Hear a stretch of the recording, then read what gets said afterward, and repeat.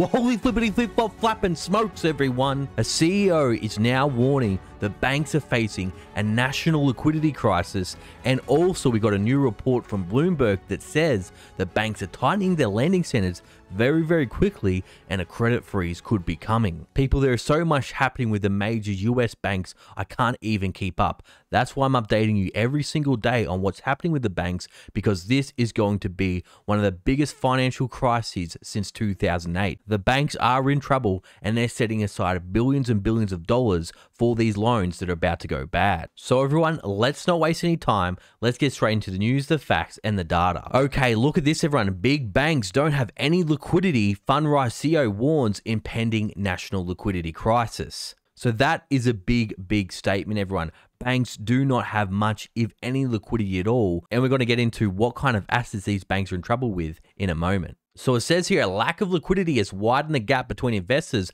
buying and selling treasuries, creating big swings in bond yields. So that's right, everyone. We have seen huge volatility in the bond market. And now that the Federal Reserve is no longer in there buying up everything, now that the money printer has stopped, the treasury market is facing a huge crisis. And even US Treasury Secretary Janet Yellen has even warned that the US government may have to get involved and start buying up these bonds, which will be weird. It will be literally the government buying their own debt. That shift means more volatility, with rate-sensitive growth stocks being vulnerable as borrowing costs rise after a series of recent Federal Reserve Fed rate hikes. But the CEO of Washington, D.C.-based financial tech company operating on an online investment platform says liquidity issues are affecting the economy far beyond bonds. So he's right there as well. We have seen tech stocks absolutely get hammered. Look, for example, at Facebook, Amazon, Tesla.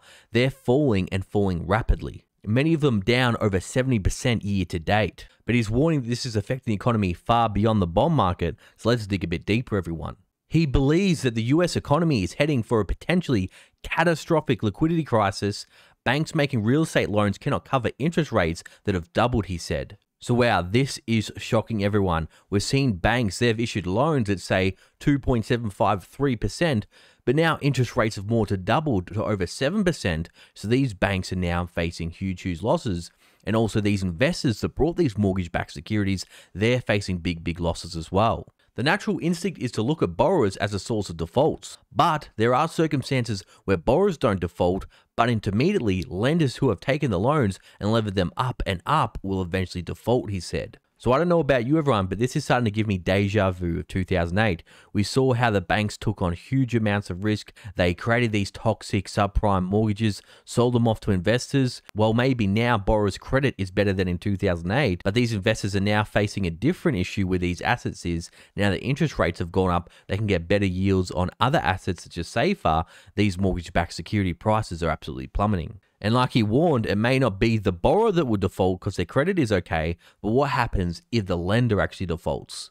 Miller also believes that lenders who borrow against their own loans won't be able to withstand the skyrocketing interest rates and will be especially susceptible to liquidity issues. So it's absolutely crazy, run. You have some lenders that are actually borrowing against their own loans. Now, normally in a time when interest rates are going down, this is okay, but interest rates have more than doubled and they may even triple, so these lenders are facing bankruptcy. So here are 6 things that could trigger the national liquidity crisis. $5 trillion of asset-backed lending now exists outside of banks with a lot more debt and a lot less liquidity than there used to be. Corporate borrowers have 300% more debt than before the 2008 financial crisis. So this is very worrying, everyone. There's $5 trillion worth of debt outside of the banks. And also debt, why this crash is going to be so much worse than 2008, is there's 300% more debt than there was during the 2008 financial crisis. But during this crash, interest rates are going to go up. They're not going to go down like they did in 2008. So all those people that could refinance their home,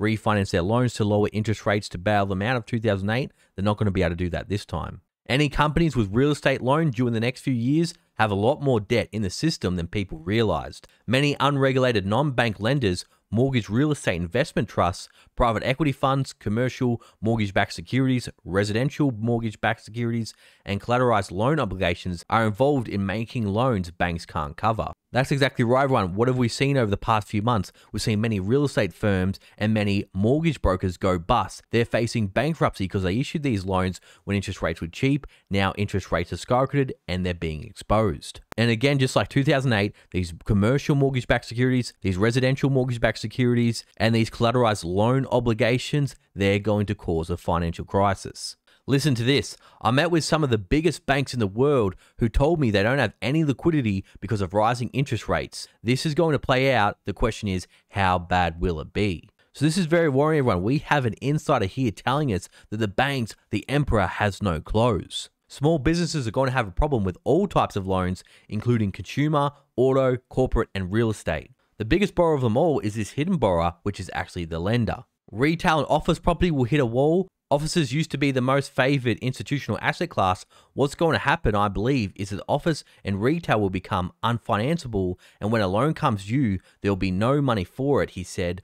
Working from home made a lot of office space obsolete. So that's something I don't hear the media talking about. They speak a lot about the residential real estate market, but they're not talking about the commercial market. And the reason for that is because the commercial real estate market is crashing right now, with a lot of people working from home part-time or working from home full-time. A lot of this commercial office space has become obsolete, and commercial real estate, like I said, is falling in value, and also interest rates are skyrocketing. So all these banks that made these loans for these commercial real estate projects, they're going to be facing huge losses. But people, don't just take this man's word from it. We just got a new report from Bloomberg, and banks are tightening up their books because they say there is going to be a painful recession coming. Look at this. US banks are tightening lending standards, raising the risk of a recession. The Federal Reserve isn't the only one tightening credit. Commercial banks are too. So could this lead to some kind of credit freeze, everyone? Let's keep reading. And that spells trouble for the US economy. The proportion of US banks tightening terms on loans for medium and large businesses and for commercial real estate rose last quarter, just like I was saying, everyone, to levels usually seen during recessions. Like I've been saying, everyone, we are already in a recession. They tried to deny we're in a recession during the first half of the year. Then we had some technicals that rebounded the GDP growth in Q3. But in real terms, when you factor in inflation, when you factor in people's wages falling in real terms, and the cost of living skyrocketing, we are already in a recession. Lending standards for credit cards and other consumer loans also became more restrictive as the Fed raised interest rates and the economic outlook darkened. And I'll bring up this chart here, Run. US banks get more stingy. Standards on business loans tightened. So look at these red marks here, everyone. This is when there's been recessions in the 1990s, early 2000s, 2008, and 2020. And we're starting to see that lending standards are getting tighter and getting close to what they were during 2020 and 2008. The tightening standards by senior loan officers goes part and parcel with significantly higher rates and a shrinking balance sheet by the Federal Reserve. So to put it in simple terms, the banks aren't getting their free cheap credit anymore, so they're now tightening their books as they know defaults are about to rise. The increased stringency by the commercial banks will likely affect the economy with a lag, as business and household borrowers find it more difficult to obtain credit and eventually scale back their spending. So while growth in the closing months of 2022 looks pretty solid, that's what they say, I don't think it looks solid at all, there's really a high probability of a recession over the coming quarter of around 75%. I think it's more like 100% because we're already in one. They warn they see a downturn beginning in the third quarter of 2023 that ends up raising unemployment rate to 5.6% from October's level of 3.7%. So let's listen to what the banks are now telling the Federal Reserve. Banks told the Fed they had tightened lending standards on commercial and industrial loans for a variety of reasons, including a more uncertain or less favorable economic outlook and reduced tolerance for risk. A significant number also cited decreased liquidity, like we just spoke about, in the secondary market for such loans and less aggressive competition from other banks or other non-bank lenders. So this confirms the report we're just reading from Yahoo of that CEO warning there is going to be a liquidity crisis, and also the banks are preparing for a recession. Now listen to what they're saying now about the billions and billions of dollars they're putting aside for these huge defaults that will be coming. The industry set aside $13 billion in the third quarter for expected credit losses, up from $10 billion in the second quarter. According to S&P Global Market Intelligence data, it was the sixth straight quarter that provisions for loan losses were increased, S&P said. So that's right, everyone. Every single month, banks are starting to put away more and more and more for these loans that are about to go bad.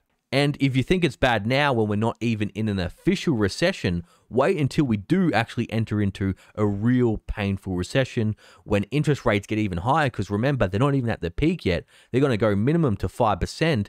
Mortgage rates are going to go higher. People are in all-time debt with their credit cards, and also their real incomes are going down. This is a recipe for disaster, people. So everyone, I know I sound like a broken record, but you need to prepare because 2023 is going to be a very painful economic year. But everyone, what do you think about all of this? Let me know down below. Now, for all my loyal viewers and subscribers still watching, you're awesome. Thanks for watching. I'll see you all in the next video.